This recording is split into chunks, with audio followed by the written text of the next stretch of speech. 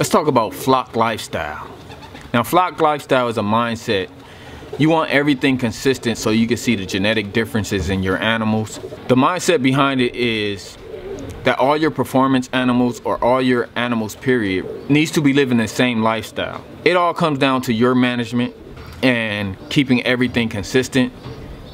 And all the animals should have the same opportunities to nutrition, exercise, vitamins, whatever. Your animals need to have the same environment that they can develop in, so that way you can see the differences genetically, right? So all the animals that stand out and that are different in an environment where everything is the same, you know automatically that their genetics are different. Something is different. It could be good or bad. So once your environment is all the same, what do you do from there? First, you just look over the animals. You don't touch them, you just look over them. You just observe them, watch them.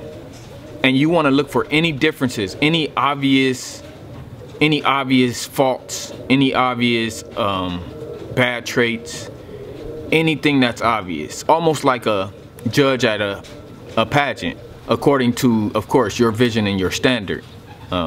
Everything else doesn't matter, right? I'm gonna tell you guys what I look for, because I know you want to know, right? I look for stance, balance, proportion. Is the head proportionate to the body? Is the body proportionate to the height? So I never hear people talk about proportion when it comes to selecting animals, but that's something that I try to look for. I don't like my birds to have long necks or anything that's out of proportion. I really don't like. I also look for body structure, more like the silhouette of the animal, the outline of the animal, right? You know, every animal has a certain shape to it. So that's one of the things I look for. Now, that's not important when it comes to performance. So another thing I look for automatically when I'm looking over the animals is health. You want to look for health. You want to only select the most healthy animals. You want to make sure they pass on a great immune system to their offspring. So health is very important when you're looking over the animals in a flock lifestyle. You want to look for feather quality, or the coat, the quality of the coat, the quality of the fur, whatever type of animal you have. As long as the environment is consistent and the same, those feathers should be consistent and the same, right?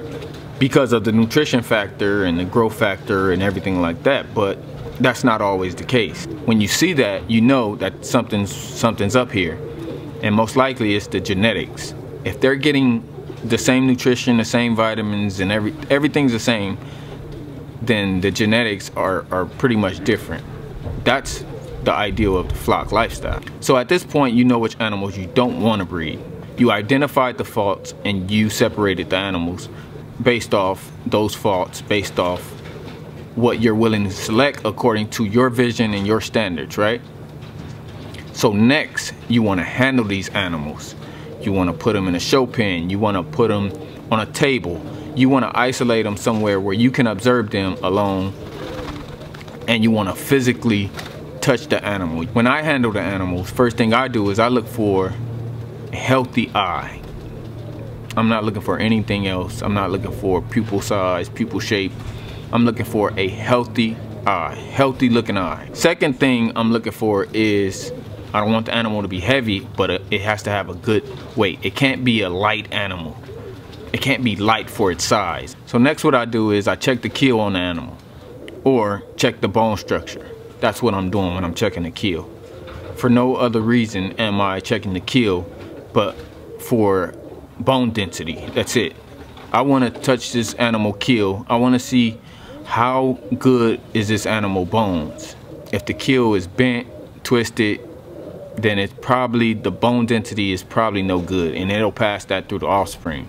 That's what I look for. I look for a strong bones. Now, if you have something like dogs, you probably check the legs, the bones in the legs, the bones on the back, the spine, stuff like that. You want to check the bone density.